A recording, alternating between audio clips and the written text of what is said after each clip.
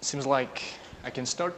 First of all, I would like to thank the organizers for inviting me at this beautiful event. The atmosphere here is really great for collaboration, and we've got plenty of interesting talks. So thank you, and let's start.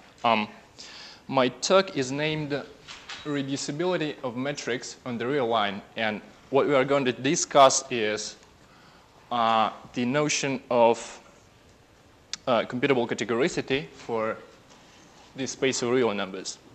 So first of all, we're going to look at some history of the question.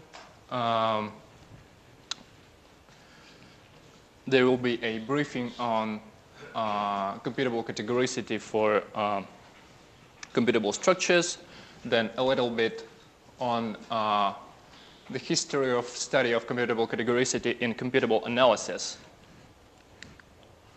Then we are going to give some definitions, some basic definitions for the framework of computable analysis, and then define a reducibility we are going to use in the following work. Then construct some computably inequivalent metrics with respect to that reducibility, and construct some metrics that have a somewhat stronger property of inequivalence, namely that for copies of the real line equipped with these metrics are not computably homeomorphic to each other. It will be revealed that it is possible to construct a countable amount of such metrics. So we will conclude that the space of real numbers as a metric space is of computable dimension omega. And then we will take a look a little bit in the future and see what generalization can be done. Okay. We say that computable model M is autostable or computably categorical if any computable copy of it is computably isomorphic to it. If that is not the case and there exists some copies of it computably inequivalent to it, then number of such copies is called the computable dimension of M. These notions were first introduced by Maltsev, who proved that any finitely generated computable model is computably categorical, and other than that and some examples of decidable computable models, it was seen that natural examples of computable categorical structures are quite rare. A very famous example of computable structure that is computably categorical is the countable dense linear order without endpoints. Though natural numbers with its usual ordering are not computably categorical, some counterexamples were constructed by Froelich and Jefferson and Maltsev in the theories of fields and abelian groups. Then Notazin showed that a decidable structure is either computably categorical or it possesses an infinite amount of computable copies of it that are not computably isomorphic to it. Then by different authors were constructed a bunch of examples of theories. Models of those are either of computable dimension 1 or omega. Those are algebraically closed fields, real closed fields, abelian groups, linear orderings, Boolean algebras, and delta 2 categorical structures. At this point, maybe a natural question is, do there exist computable models with finite computable dimension. Quite a bit of effort was done, and Goncharov proved that for all finite n, there exists a computable structure of computable dimension n. Also, the notion of relative computable categoricity is of interest. We say that for a degree D, computable model M is decomputably categorical if any computable copy of it is decomputably isomorphic to it. The study of autostability spectrums and degrees of autostability was also initiated, and there have been plenty of fruitful results. We're going to only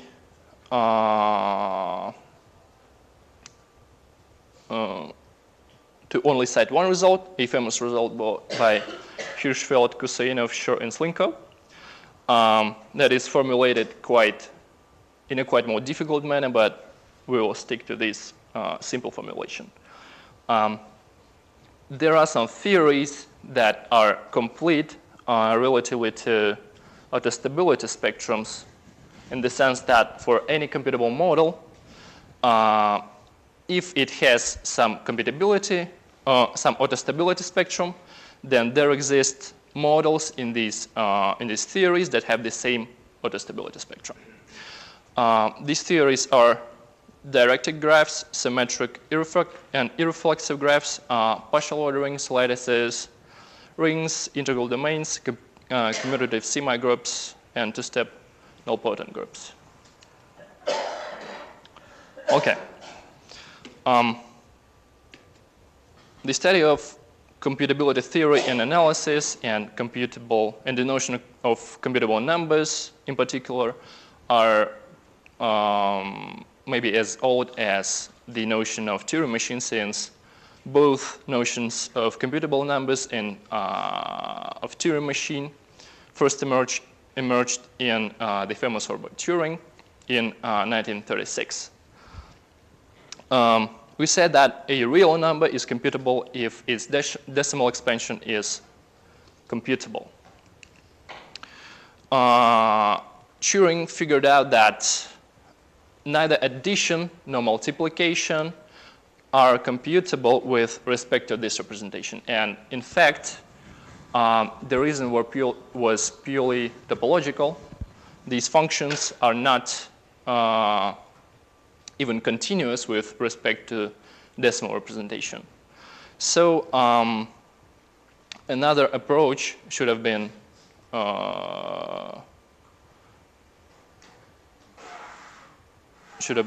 emerged for computable analysis. And the fun fact is that different representations of the reals might lead to the same notion of computable real number, but to different notions of a computable real function. Some representations are listed here by Dedekind cuts, on the left to right Dedekind cuts, computably convergent sequences of rationals, continuous fractions, just not necessarily computably convergent sequences of rationals, and so on and so forth. There have been several approaches to computable analysis historically. Computable analysis in the sense of Banach-Mazur. Then Moskovakis studied constructive metric spaces. Some effort was done by Soviet constructive school. More recently, in 70s and 80s, Pourel and Richard studied computable categoricity and just computability in Banach spaces in terms that are really close to what we are going to be using further. And what we're going to be using further is the representation approach of Kreitz and Weirach, which first emerged in their paper of 1987. So for the work of Pourel and Richards, they studied computability in Banach spaces, and main source in our talk will be their book, Computability in Analysis and Physics. There they studied the question, among others, the question of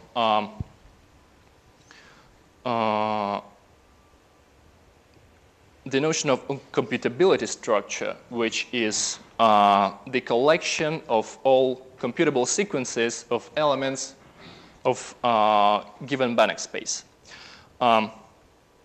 In a certain very general case, namely for separable Banach spaces, this structure is just generated by a dense countable subset. So the study of computability structure is effectively the same thing as the study of computability induced by the choice of dense countable subset, basically.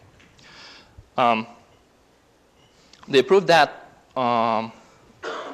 separable Hilbert space is computably categorical. That is, all computability structures in Hilbert space are computably isometric to each other.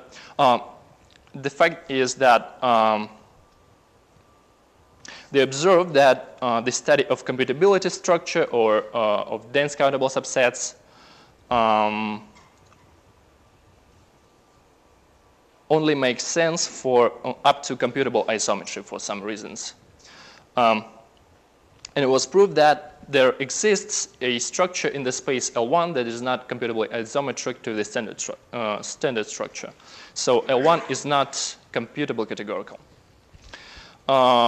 Recently, results in this field were taken a lot further. Alexander Melnikov in 2013 proved that L1 is not computably categorical as a metric space, compared to the previous result that L1 is not computably categorical in the signature of Banach spaces. Actually, he proved quite a lot of results in this paper. He proved that Cantor space is computably categorical, as well as some criteria for subspaces of Rn to be computably categorical were established there.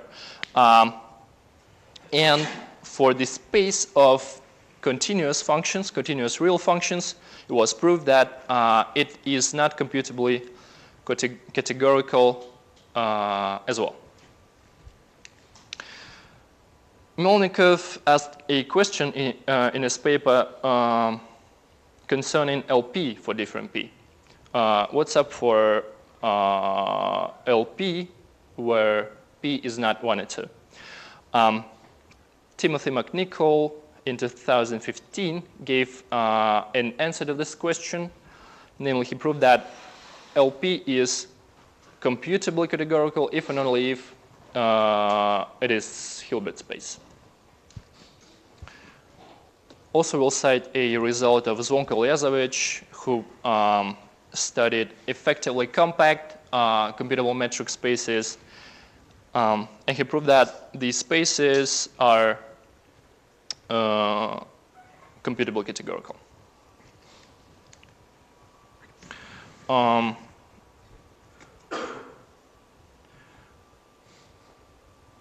More results for the space of continuous functions were proven by Melnikov and Ng in 2015. They proved that CO1 is not computably categorical in a whole bunch of different signatures. It is not computably categorical as a Banach space, nor as a Banach algebra. And they also proved that CO1 as a metric space has computable dimension omega. Yet another result by McNichol and Stoll, they proved that LP for computable P not equal to 2 has computable dimension omega. So in this approach, the authors take a certain metric space and vary a dense substructure. And we take another approach. Let's assume we've given with a certain topological space, maybe the space of real numbers or some other, and fixed countable dense substructure in it. We can take, for instance, rationals within the space of real numbers because it seems quite natural to do so. And now we vary metrics. We try to construct a metric that it is computable with respect to the rational numbers. It induces the usual topology on the real line, but it is not computably equivalent to the real line in a certain way. So it will be shown that there are infinitely many inequivalent metrics, and there are infinitely many metrics for which a stronger property holds that of the copies of the real line equipped with these metrics are not computably homeomorphic to each other. Okay, some definitions. First, to define a computable function in the Baire space. So a computable functional in the Baire space is a function that is pointwise defined by some oracle computable function. That is, for some computable function phi e, phi of f equals g for total functions f and g if phi e with oracle f of n equals to g of n for all n. A representation of a set is just straight up a generalization of the notion of enumeration for uncountable sets. We say that a representation of a set X of cardinality at most continuum is a partial surjection from the Baire space to X. So we associate the elements of X with infinite sequences of natural numbers. Seems like the topology is of a great concern here, and indeed, any representation defines its own topology on the underlying set, and for example, for metric spaces, we define special representation that is named Cauchy representation, and it turns out that the topology of Cauchy representation is the same that topology induced by metrics. So this notion is quite bold, well-founded.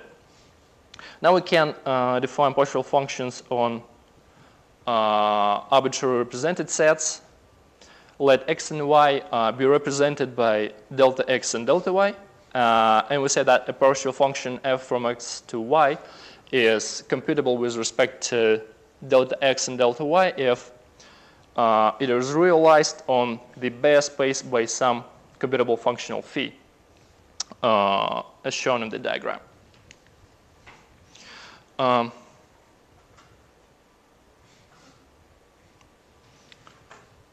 Weyrauch was first to define a reducibility for representations that is just the same as computable reducibility for enumerations.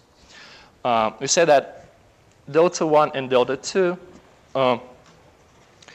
representation delta 1 of x is computably reducible to representation delta 2 of the same space if delta 1 names can be translated to delta 2 names by some computable functional phi. Or equivalently, the identity is computable with respect to delta 1 and delta 2. It can be easily seen in this diagram by shrinking f to identity.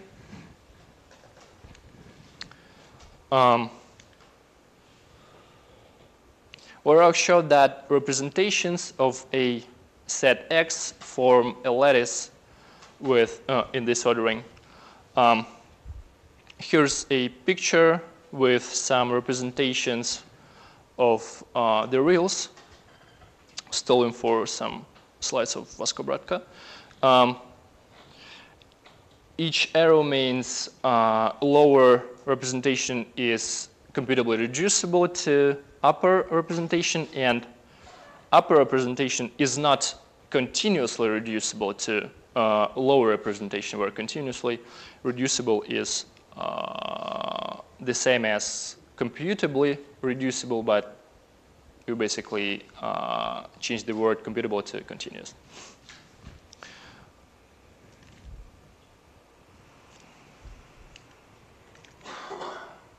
Okay. Let's now consider the class of metric spaces. First of all, we give the notion of an effective metric space. And effective metric space is just a complete separable metric space with fixed countable subset and enumeration of this subset. If, in addition, the distance function is a computable real number uniformly in indices of the elements of this countable dense substructure, then the space is called computable.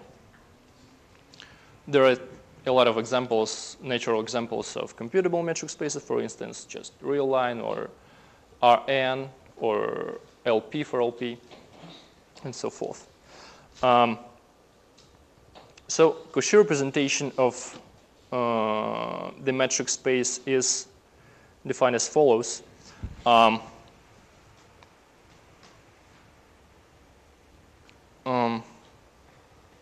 Names for elements of X are just computable sequences that converge to X effectively in the way that we can always measure the distance from current approximation to the limit, to the X. Now that we have Cauchy representations for metric spaces, we just define reducibility for metrics. We say that metric row 1 and row 2, metric row 1 is computably reducible to row 2 if the same holds for their respective Cauchy representations.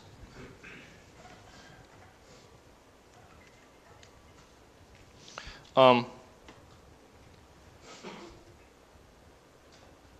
very simple lemma: if the following inequality holds for row 1 and row 2, then the inverted inequality holds for computable reducibility of row 1 to row 2.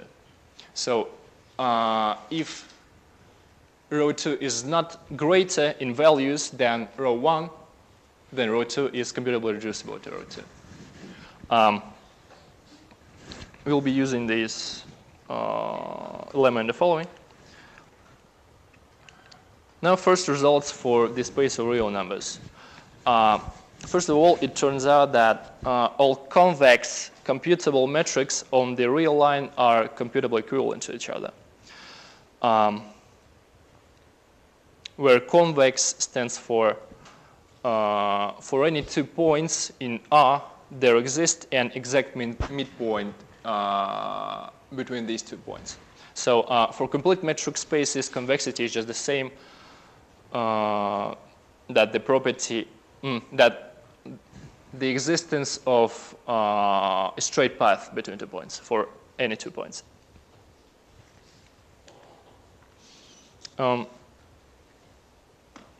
It can be proved quite easily.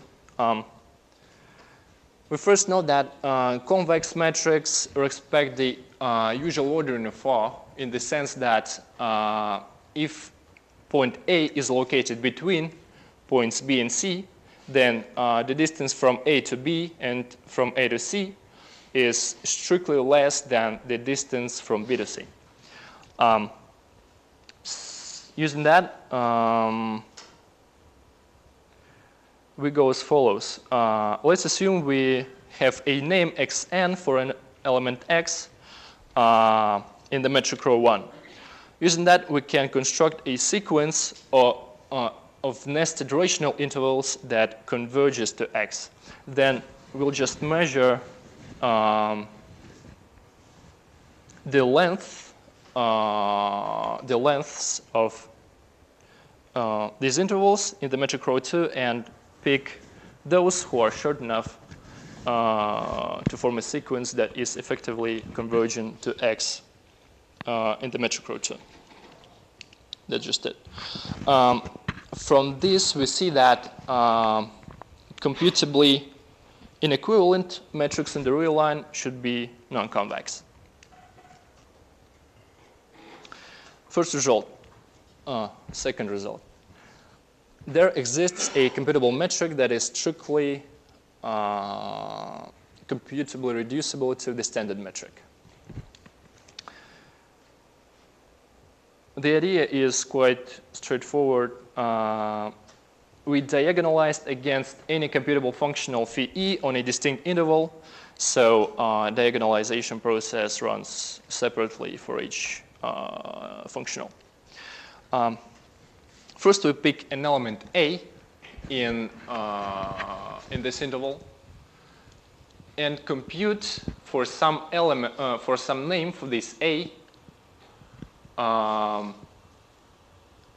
finite segment of the output of if fe of f.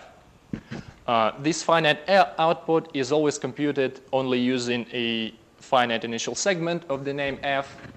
So we can now pick rational b close to a so that this initial segment f bar is also an initial segment of the name for b. And then we just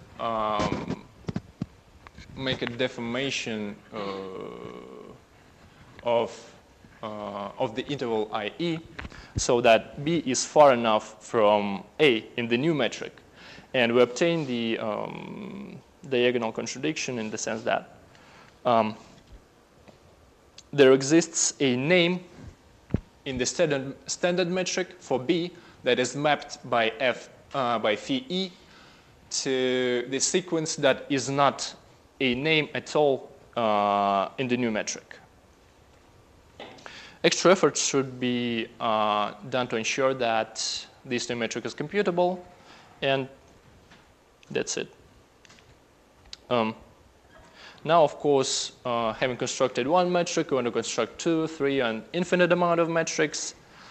And then it's, in fact, also possible to prolong the construction downwards and make chains of metrics within ordering by reducibility, by computable reducibility. It is, in fact, possible to embed the whole functional tree, omega to the power of less than omega, into this ordering. Nikolai Bazhenov once asked a question if the same could be done for like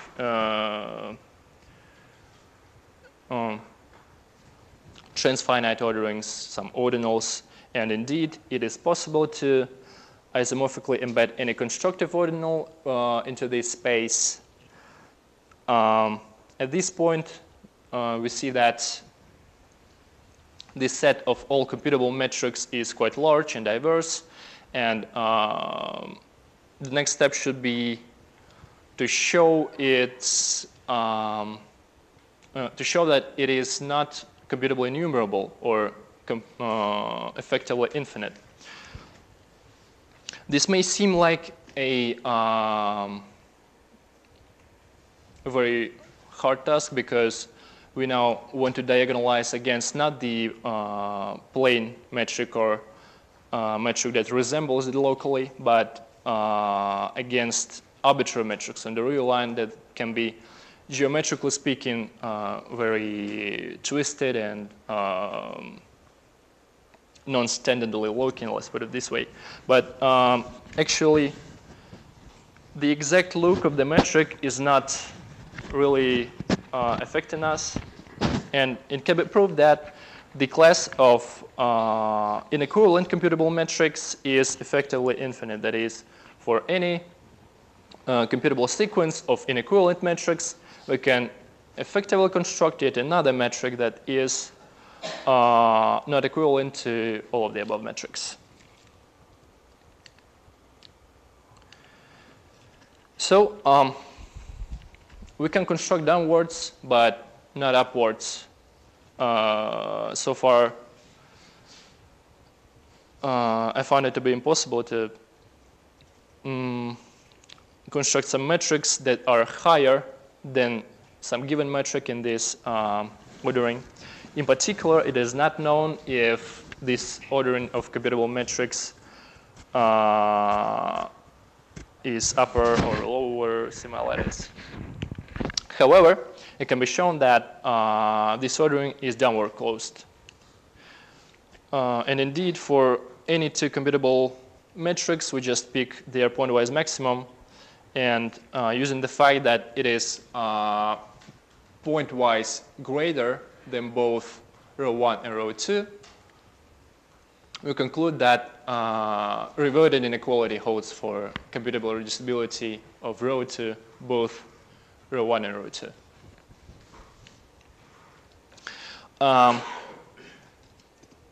Now we turn to a more strong notion of inequivalence for metrics.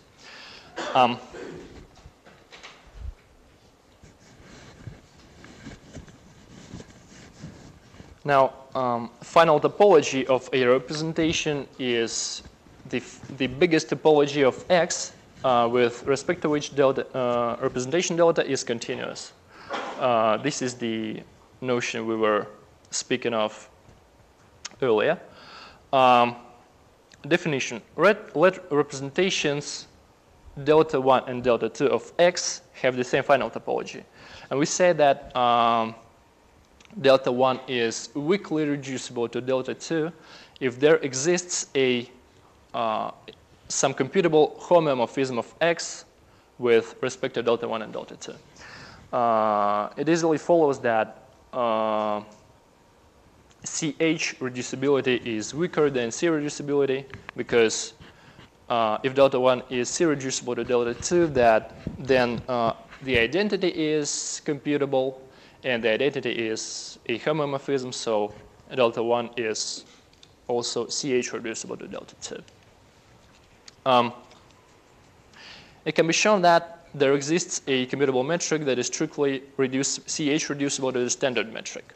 So there exists a computable homeomorphism from this metric, from the real line equipped with this metric to the standard real line, but not vice versa. Now the construction is a little bit more difficult.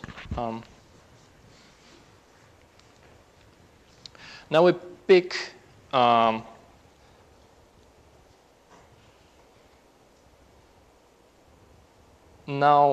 that we should diagonalize not against the identity but against any computable homeomorphism of the real line.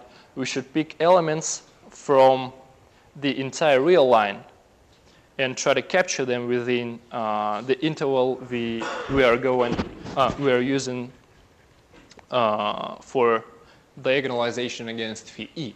So we search for some A and B is earlier on the whole real line. Wait until some computation of finite segment of names of their images is terminated. Then we make sure that A and B are mapped to distinct points in IE. And once it has proven to be true, we make a pick just as above. And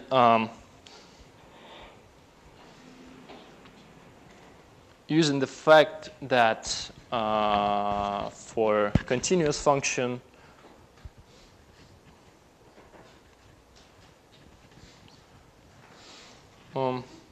It is basically the intermediate point theorem. Using this theorem, we prove that there exists some C between A and B that is mapped to the top of the peak. So as earlier, we come to a contradiction. So now we heavily use the fact that the standard metric is convex, because if it were non-convex, that such C might not exist.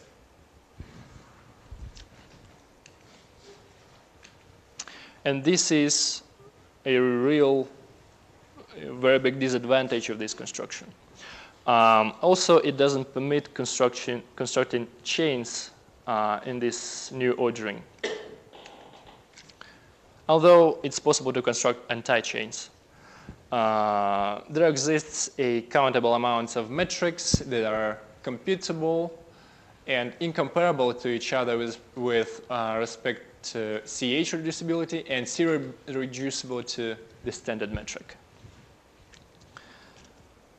So we can conclude that in our framework, the space of real numbers with rationals fixed as a dense countable subset has computable dimension omega.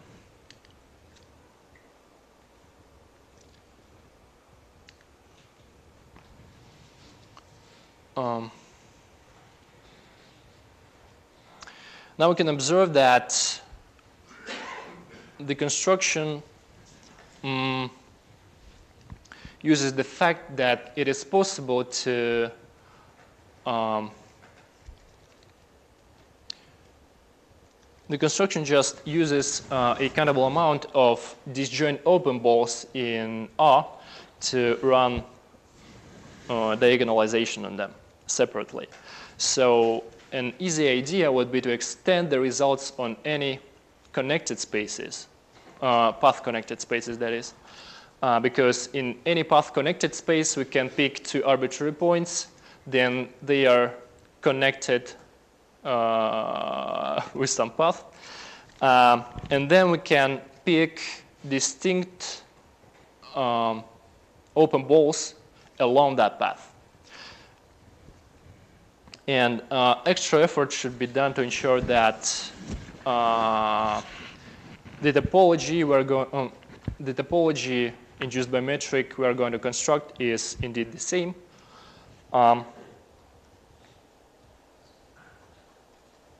And for compact metric spaces, we should also make sure that the height of the peaks we are going to define fades to 0 when approaching infinity. So there is no discontinuity issues.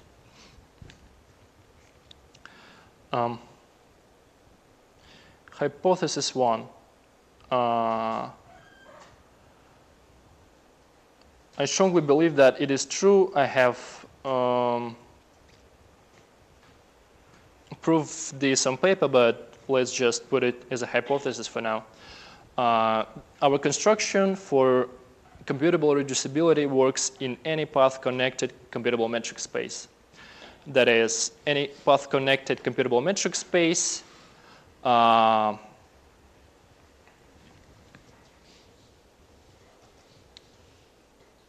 for metrics on this space, we can embed omega to the power of less than omega into the ordering of computable reducibility. Then we can embed any constructive ordinal into this ordering, and the class of C inequivalent computable metrics on this space is effectively infinite. Now, if in addition this space is convex, that it can be proved that it is of computable dimension omega. That is, there exists a countable amount of metrics that are not comparable, CH comparable to each other. That is, there is no computable homeomorphism between copies of X equipped with these metrics. Now, in the first hypothesis, we were using path connectedness. But what if we only take connected metric spaces or even disconnected metric spaces? Is it possible to construct inequivalent metrics in such spaces? And of course, for weak reducibility and non-homeomorphic copies of a given metric space, we see that convexity is a very unnatural condition for existence of inequivalent metrics. In fact, it is only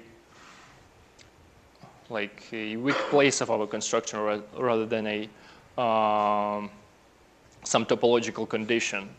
So the question is, does there exist a construction that is independent from convexity? And another question is that, can we prove results similar to C reducibility, in the sense that can at least chains be constructed in this ordering? Seems like that's it. Thank you for the attention.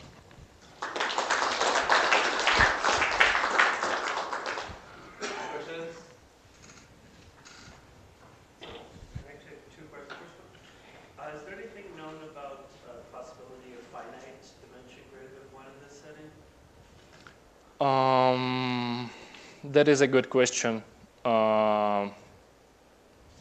For a wide class of metric spaces, only infinite dimension is possible. So for any path-connected space, convex path-connected space, infinite dimension is possible. So I guess that it is very hard to prove the existence of space of finite dimension in some maybe natural example of such space. It must be some very broken space. Yeah, with respect to the measure. So you have a notion of dimensions of structures and enough metric spaces. Is there some kind of approach that would combine the two? So you could talk about, for example, a metric space with an arbitrary structure on top of it? Yes, we can study that, but it seems like a lot of work. Maybe we can do that. Yeah.